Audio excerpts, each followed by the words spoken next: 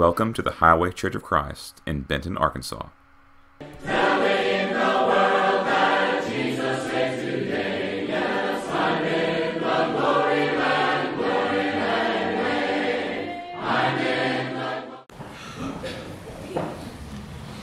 morning, everyone.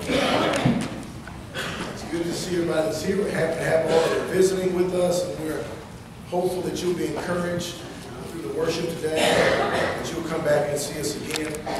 If you are visiting, if you wouldn't mind staying behind a few minutes after worship, we would love to be able to get to know you a little bit better. I see some that have traveled a long way today to be here. We're grateful for you, and we're praying that you make it to your homes safely. We're going to continue our study of the churches of Asia Minor, the book of Revelation. So if you'll open with me to Revelation chapter 2, we'll begin our study at verse 18. Thyatira was a city about which we don't know a lot. The only things that we do know about Thyatira is that there were these trading guilds there. That is to say, there were groups of merchants that banded together to make sure that these sales and the traffic through it was all that it was supposed to be. It was not a port city. It was not an important city. There were no great historical things that are there where people would travel to see or to do. But it was along a particular trade route. And so there were dozens and dozens of merchants there. And to be able to have your business on the front part of this merchant's row was important. And it is considered that there were many there who compromised their faith in order to be prominent as it related to their businesses. It is with this backdrop that Jesus writes these words to the church of Thyatira in Revelation chapter 2. He begins, as we've read with the rest of these letters, he introduces himself, but he does so in a very particular way every single time to let that church know that this letter, these words, my introduction, my title for you is specific. There was something to learn, and as Jesus introduces himself to Thyatira, we learn that this letter to them is going to be serious and sobering because of this style of sin that was practiced. He says to the angel of the church of Thyatira, write, these things saith the Son of God. Automatically he's letting you know I have authority to say what I'm going to say. So ears should perk up. Eyes should focus in as he says, I am the Son of God. Who else are you, Jesus? I am the Son of God, he says, who hath his eyes like unto a flame of fire, and his feet are like fine brass. His eyes, like flaming fire, can see all things. Listen to these words from the Hebrews writer in Hebrews chapter 4, beginning at verse 13. Neither is there any creature that is not manifest in his sight, but all things are naked and open unto the eyes of him with whom we have to do. There is no person, there is no thing that is hidden from the vision of God. These eyes are like a flame of fire. They are all seeing and they are all penetrating. We might put on a facade of holiness. The piercing fire of the eyesight of the Lord can see directly through it. He introduces himself as the one that has feet like fine brass. Yes, those feet are beautiful because they bring the message of peace and glad tidings of good things, as Paul wrote in Romans 10, verse 15. But those feet are also powerful. As the first prophecy we see of Jesus in Genesis chapter 3 and verse 15, those feet of the Lord would be powerful to crush the head of Satan. And as he introduces himself, he wants us to know he can see all, and there is nothing that can stand before him. Well, his gospel is powerful. His truth is powerful. But so too is his mighty step as he approaches his church in Thyatira. He introduces first their commendation in verse 19. There were things that were commendable in Thyatira. He says, I know thy works and charity and service and faith and thy patience and thy works, and the last to be more than the first. As we read this long list, there are all these things that this church is doing, but you may note that there is something that's repeated in there. He says, I see your works and your charity or your love, your service that you're doing towards your fellow man, the faith that you have, your patience and your long suffering. And again, he says your works. He's knowing that you are a congregation who started out being faithful in your service and working, and it has not stopped.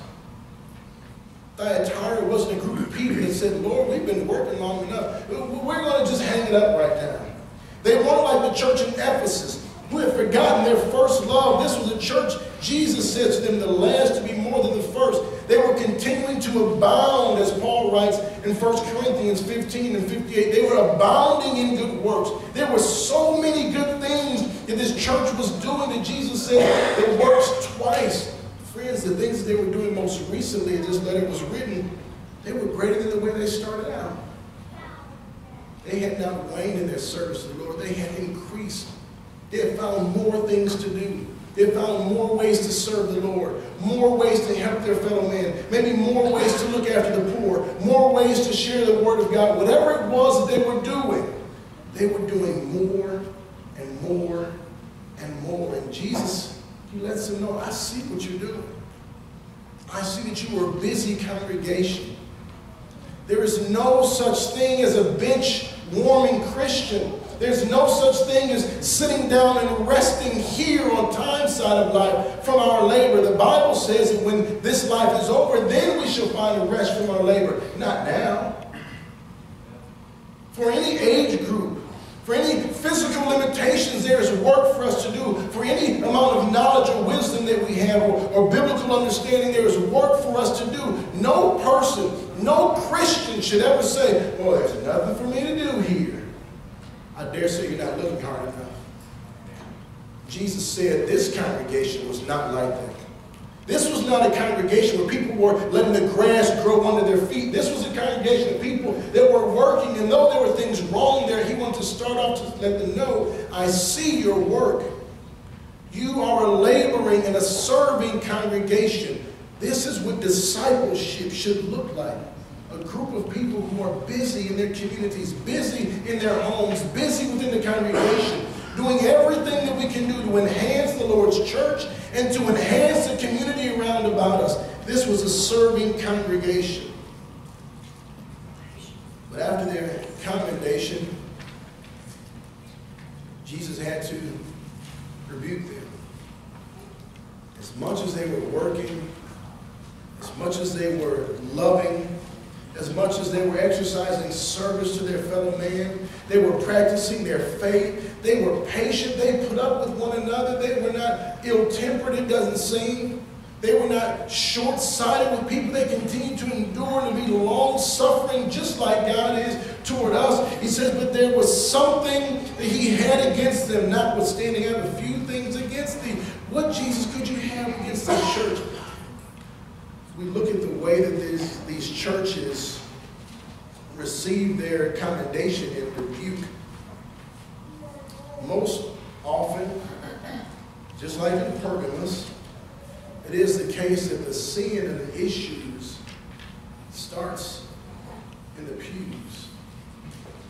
Some of the congregations did a good job in keeping that which was bad out, but the sin started on the inside, usually with false teaching. That was no different here in Thyatira.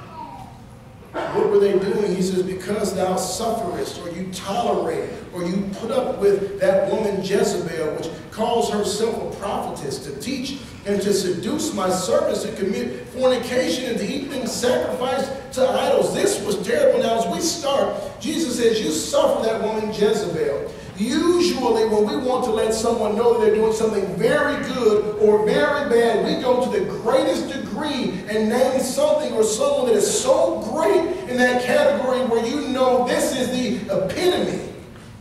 And Jesus wants them to know you are putting up with someone that is the epitome of unrighteousness and wickedness. You know, if you're going to name an athlete, it's the greatest athlete. You don't name the person that sits on the bench. If you want to name a singer or compare someone to a singer, you would name someone who is famed and world-renowned. You wouldn't name the guy down the street from you who happens to have a guitar and can sing. You want to name someone that anyone would know, and Jesus, to remind them of just how wicked this person was and how terrible they were for tolerating it. He went all the way back in history that we can read about, starting in 1 Kings 16, that ends with her death in 2 Kings chapter 9. He says that woman Jezebel, if you are not familiar with her, Jezebel was a princess from the kingdom of Sidon. She was a wicked, a devious, deceitful, power-hungry, unrighteous woman. There are adjectives that we can add from here to the moon to describe her, but she was wicked, to say the least. Her marriage to one of the children of Israel, Ahab, was to shore up an alliance between two kingdoms, to make sure that trade could continue, to make sure that protection could be offered. It was a political marriage, but she took full advantage of this marriage, and she really ran the show. Now, Ahab was no cowardly man. He was mighty in his warlike exploits, but he was not strong enough to stand up against his wife, or at least she was stronger than he. She was unrighteous, she was shrewd, she was evil, she was wicked, and she caused him to sin, to worship idols. And it seems that this person with whom this church is dealing might have something to do with the trade group. Maybe this person had influence among those trading guilds, and maybe it was the case that they offered her, allowed her to take this position or seize this position of leadership in order to maintain their trade agreements. We don't know all the details, but whatever the case, this church at Thyatira allowed this person, who Jesus compares to one of the most evil and wicked women in the entire world, says, you're tolerating her. Look what he says about her. He says that she calls herself a prophetess. She is a self-ordained or self-appointed prophetess. When we read about what it means to be a prophet, when we look in the Old Testament and even the New, every time God calls a prophet, the Bible says that the word of the Lord came to this person. The word of the Lord came to that person. God put his word in the mind and the mouth and the heart of an individual. But Jezebel was not ordained by God. She had her own message. She had her own God. She had her own purpose. She was a wicked lady. She was not motivated by righteousness, but by greed, power. And this congregation was allowing this person that Jesus refers to as Jezebel, they were allowing her to do multiple things that corrupted this church. What did they allow this person to do? The first thing he says, you're allowing this person, Jezebel, a self-appointed prophet, first to teach. She had no authority to be teaching in the church, in the position that she was. It seems that she was trying to appoint herself as a public teacher or a preacher, maybe, as it were. What else was she doing? In addition to trying to teach unrighteousness, she was trying to seduce. That is, to cause one, that word seduce means to cause one to roam from the truth or from virtue or from safety, to seduce. To try to appeal to your most carnal senses, to say, oh, don't you want to take some of this? So that you'll take smaller steps away from righteousness and truth. She's trying to just lure you in. She wouldn't come right in and say, hey, come on wholesale and sin with me. No, she would just subtly seduce, appeal to one's carnal senses, and try to get people away from the Lord. They allowed this person to teach. They knew what she was teaching. They knew her heart, and they tolerated her. Not only did they let her teach, but they allowed her to seduce people. If you know that a person is teaching and seducing or drawing people away from virtue and truth and safety from inside of Christ, my friends, we ought not to tolerate that. This congregation, they were wrong. Why were they wrong? Listen to what Jesus says. You suffered, you tolerated, you put up with this wicked person, which means the opposite if we want to do that, which is right. What should we do? Not tolerate, not put up with, and not allow someone to seduce us into unrighteousness. This congregation was wrong. Just like we read in 1 Corinthians chapter 5 earlier today. That congregation, they thought they were so holy. Look at us. We're so holy. We even put up with a man living openly in sin. And they bragged about that. Paul said, your glorying is wrong. Purge out the old leaven.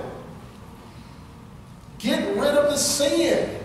This congregation, they were putting up with this person who was teaching and seducing God's people to do what? Commit fornication.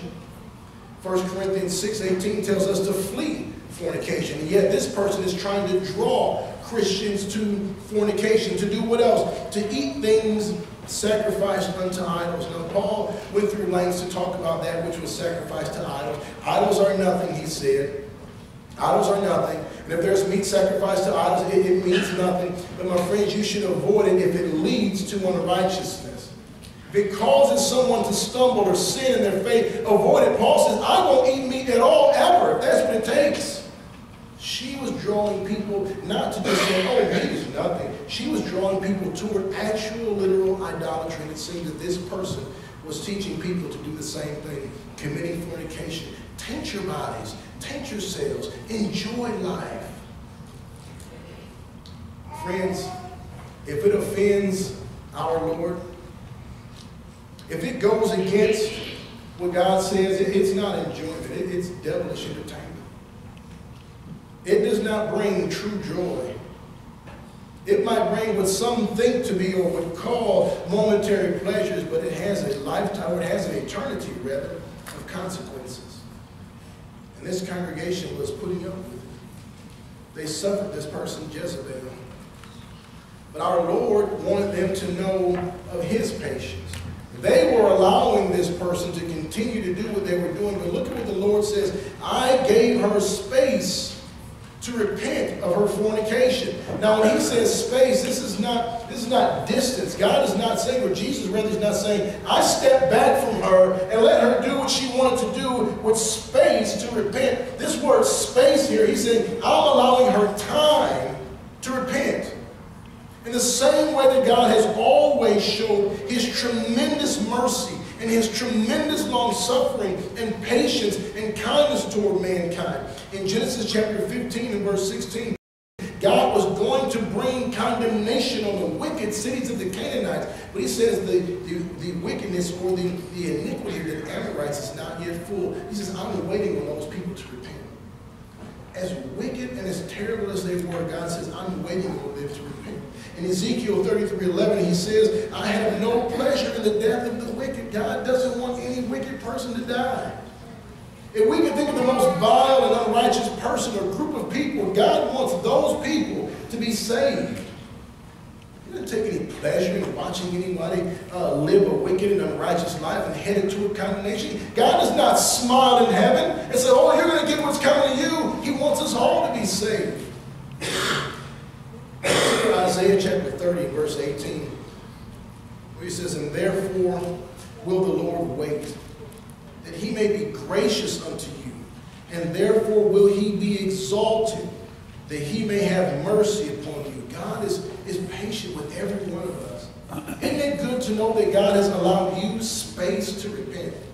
Isn't it good to know that at this moment your life may not be in order, but God is allowing you this moment space to repent, that you can get your life together. He's saying, even with this wicked person who was in the midst of my church doing unrighteousness, I allowed that person doing that sort of thing space and time to repent. Oh, my friends, God is long-suffering. Rightly, Peter wrote that God is long-suffering and not willing that any should perish, but that all should come to repentance. And he waited for this person to repent of her fornication.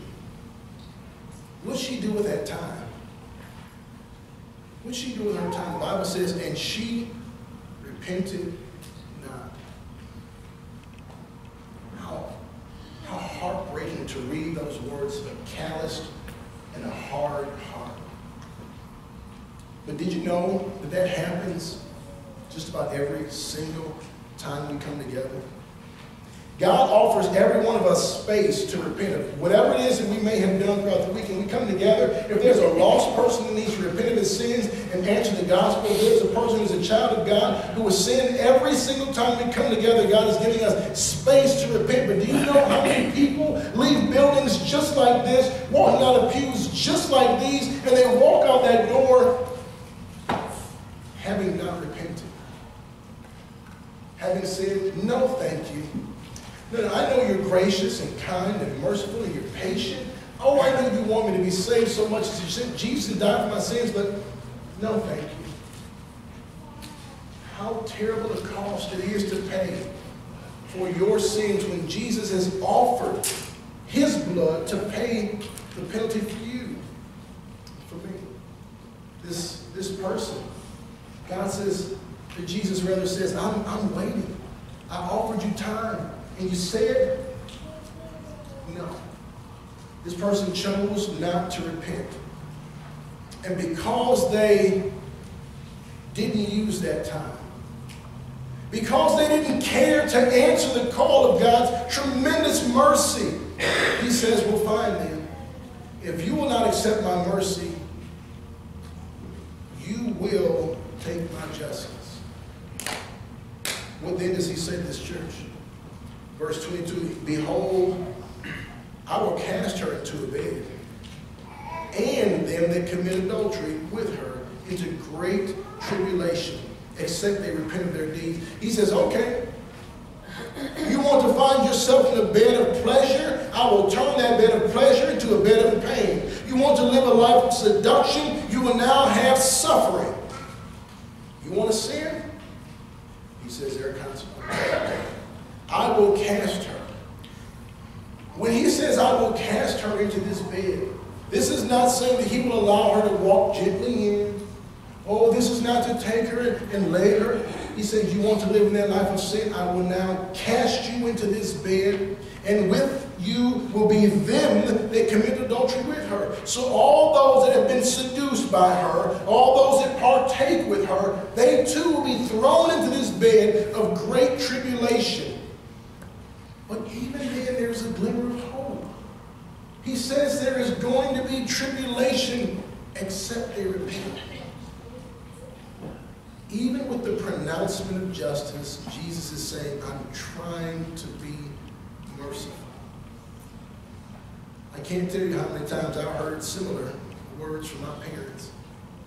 My mother would say, Stephen, I'm trying not to get you. And we would just keep pushing the envelope, running around the house and throwing balls in the house. And she said, I'm trying to be patient with you. Until we push the envelope just far enough, and then justice rained down. And so Jesus is saying, I'm trying to be patient. You're choosing not to repent. And so here's my pronouncement of what is going to happen, except you repent. But notice now what's going to happen. Not only is Jezebel, or the her, verse 22, going to get it, but he says also them. Why would it be her and them? Look at the last words in that verse, verse 22. Except they repent of what? Of their deeds. They are all participating together. Yes, one is the ringleader of it. Yes, others are the followers of it. But it matters not. If you are doing anything that's contrary to the word of God, whether you started or you finished it, there's going to be tribulation and punishment for you. He says these people, they're going to get it, her and them, for all of their deeds. Not only so, verse 23, I'll read this in a different way for maybe sensitive ears and maybe here. It says, and I will kill her followers with death. Those that have been born, if you will, of her teaching. Those that are her devoted followers or her disciples. He says, well, I'm going to kill them with the death. Remember what the Bible says in Romans chapter 6, verse 23, for the wages of sin is what? Oh, momentary sickness. No, the wages of sin is what? Oh, a bad day. The wages of sin is death, the Bible says. So Jesus says to them, if you want to live in that sin, that's fine, but know that there's going to be a penalty. And he's going to be the one that doles it out. I will kill the followers with the death. And listen to what he says next.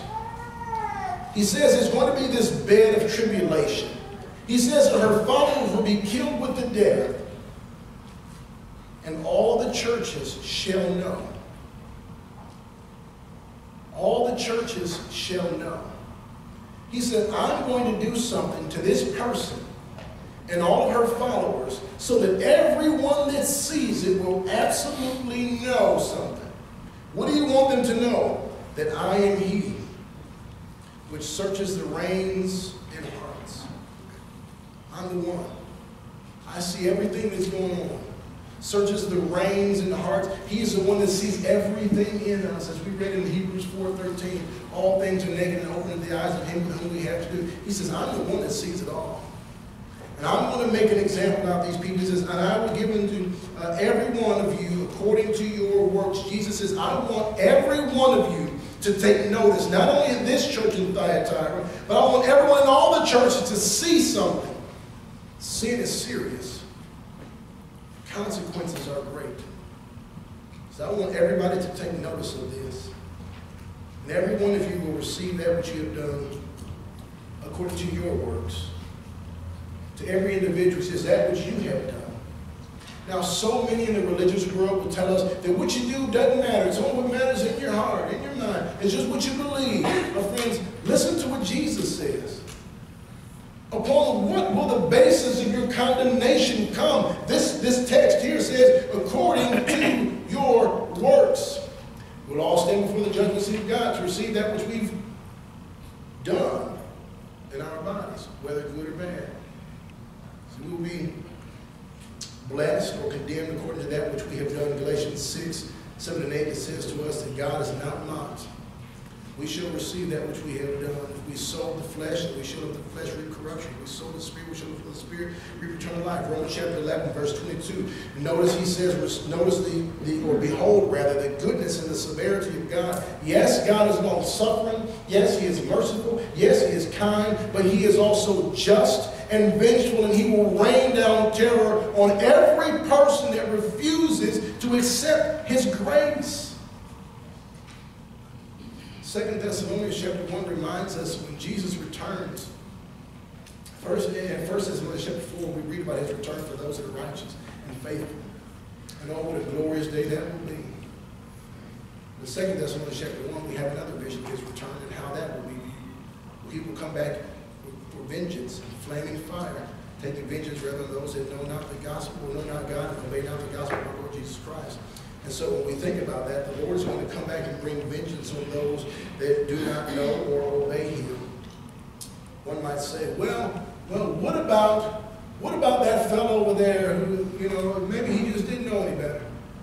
Flaming fire on those who know not God and obey not the gospel. My friends, if you have not obeyed the gospel, there will be no glorious looking for and anticipation of the Lord Jesus Christ. If you have not obeyed the gospel, if you are not a New Testament Christian in the way that the Bible describes, you will only know the severity of the Lord Jesus Christ. You might ask, well, why? Do I have to be a member of that particular church? No. My friends, every person who is sin, the wages of sin is death. So every person will stand before the Lord with his sins, unless his sins have been washed by the blood of Jesus Christ. Now that washing also adds you to the church. But my friends, you must obey the gospel. These people were going to be dealt with according to their works. 2 Corinthians chapter 5, verse 11 reminds us, knowing therefore the terror of the Lord, we persuade him. Jezebel was seducing. Christians try to persuade. We try to preach the truth, and we tell people of the glory and the riches and the peace of heaven. We also want to warn the terror and darkness and loneliness, complete utter separation from God it is to be in hell. Jesus says these people will be given exactly what they deserve according to their works. Verse 24, but unto you I say, and to the rest of Thyatira, as many as have not this doctrine. He says, okay, now, here's what's going to happen to these wicked people. But I'm saying this now to you, the church, and also to the rest in Thyatira, as many as have not this doctrine. Whoever it is not following along with the teachings of seduction from this Jezebel, and which have not known the depths of Satan as they speak, I will put upon you none other burden. He says, I'm not going to put anything on you. Now notice he says, which have not known the depths of Satan. That phrasing is kind of irregular. We don't necessarily use that. It is most commonly thought that this may mean that this group of people here would say, well, you've never done these things, so you can't judge me. Unless you participated with me, you don't know, so you can't judge. They have not known the depth. They have not sunk those same depths of Satan. Whether it be that or whether it is the case that he's just referring to whatever they were doing as the depths of Satan, whatever it is, he says, if you've not done those things to you, I will add no more burden. It's good to know that the Lord recognizes exactly who is doing what. Never think that what you're doing is being overlooked, whether good or bad. But that which ye have already, hold fast till I come. Hold fast till I come. Hold on to it, never let it go. What should they hold on to? Remember in verse 19, their works, their charity, their service, their faith, their patience, and once again their works. He says you hold on to that. Don't let those good things go. Remember 1 Thessalonians 5:21, Paul says, hold fast to that which is good. Hold on to the good things. Hold on to the godly things. Yes, cast away that which is bad and evil and unrighteous, but that which is good, hold on to it.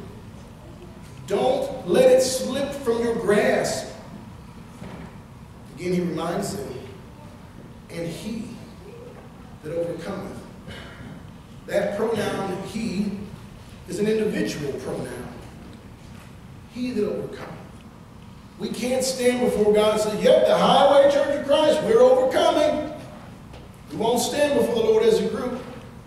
We won't stand before the Lord and have our parents before us and say, well, I can get in behind them. If I get down real low, maybe I can sneak in with them. It's not going to be a party rate. Each one of us will stand before the Lord all by ourselves. He says, he that overcometh, the individual, whether it be male or female, boy or girl, he that overcometh, the individual that continues to overcome, who sees the sin out there and stays the course of righteousness, who may be persecuted, but stays the course of righteousness, who may be tempted and seduced, but stays the course of righteousness. To that person, he says, he which overcometh and keeps my works unto the end. Keeps my words? No, my friend, keeps my works unto the end. Continues to do that which Jesus said to do. What are the things that Jesus has commanded us to do? To go forth and preach the gospel to every creature. What are those things that Jesus commanded us to do? To love our neighbor. What are some of those things that Jesus commanded us to do? To love our spouses, to love our children. What are some of those things that Jesus commanded us to do? He says, you keep doing those things. Whichever one who overcomes and keepeth my works unto the end. What of that person, Lord? The person who continues to overcome and keep your works to the end, he says to him, will I give power over the nations. Jesus is not stingy with authority. He says, I'm going to share that with you. I will give you power over the nations, and he shall rule them with a rod of iron. As the vessels of the potter shall they be broken to shivers, even as I received of my Father. Jesus says, I will give you the same authority with me. You will share in my glory with me when you overcome the world. Who doesn't want to take part of that? Who here would say, you know what, Jesus, you're offering a crown of righteousness, you're offering eternal life, you're offering authority, you're offering peace. Doesn't sound like anything I want. Who would say something like that? Jesus says, "This one that overcomes, I will allow you to share that with me." And in verse 28, the most beautiful, if you will, at least in my estimation, he says, "And I will give him the morning star." What are you going to give, Jesus? What is the morning star? Or better stated, who is the morning star? Revelation 22 and verse 16, Jesus states himself, "I am the bright and morning star." Jesus says to those overcome, "You will have me." Can you imagine that? Jesus says me. When we read the book of Revelation about the new heavens and the new earth, yes, there will be no sadness and tears and crying and dying and all those things, but the greatest part of heaven is not going to be the stuff that's around it, my friends. It's going to be the presence of Jesus. When Paul wanted to bring comfort to Christians in Thessalonica, he says, "And so shall you ever be with the Lord. Therefore, comfort one another with these words." What words? That you can always be with Jesus. To these Christians here, he says, "I will give you myself." Then he reminds him, he that hath an ear, let him hear what the Spirit said to the churches. I'm sure that there is no person in this building who is unable to hear what I'm saying. I'm sure your ears can detect the sound that's coming from my voice and the speakers here. But there's a far different thing from hearing what the Word of God says to us and listening to what the Word of God says to us. When Jesus says, he that hath ear, that doesn't just mean, can your ears pick it up? Well, okay. He's saying, if you have ears, hear, listen, take it in, allow it to permeate your heart and your mind, and do something with it. If you're hearing these words that Jesus said, these words of warning or commendation, we should in effect try to make application where we can so that this church isn't like Thessalonica or isn't like Pergamos in those negative attributes. But we should be doing our very best to model their commendations. So he says, to he that hath ear, let him hear. The Spirit says to the churches. Are your ears open today?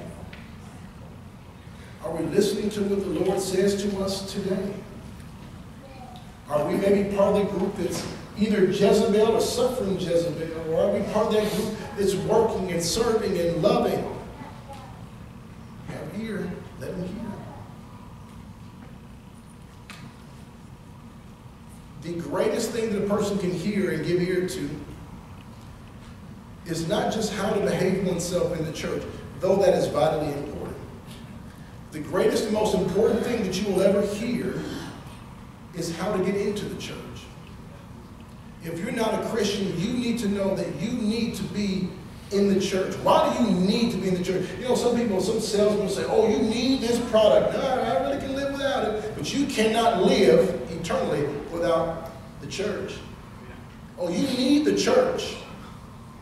So what should you do to get into that church? Because in that body, Jesus promised in Ephesians chapter 5 that he's going to save that body. He said in Ephesians chapter 4 that there was just one body. How then can I get into that body, which is Christ?